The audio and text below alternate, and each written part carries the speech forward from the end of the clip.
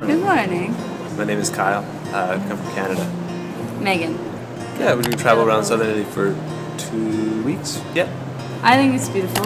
The structure of the town and just the small streets and the buildings. Very quaint, very comfortable.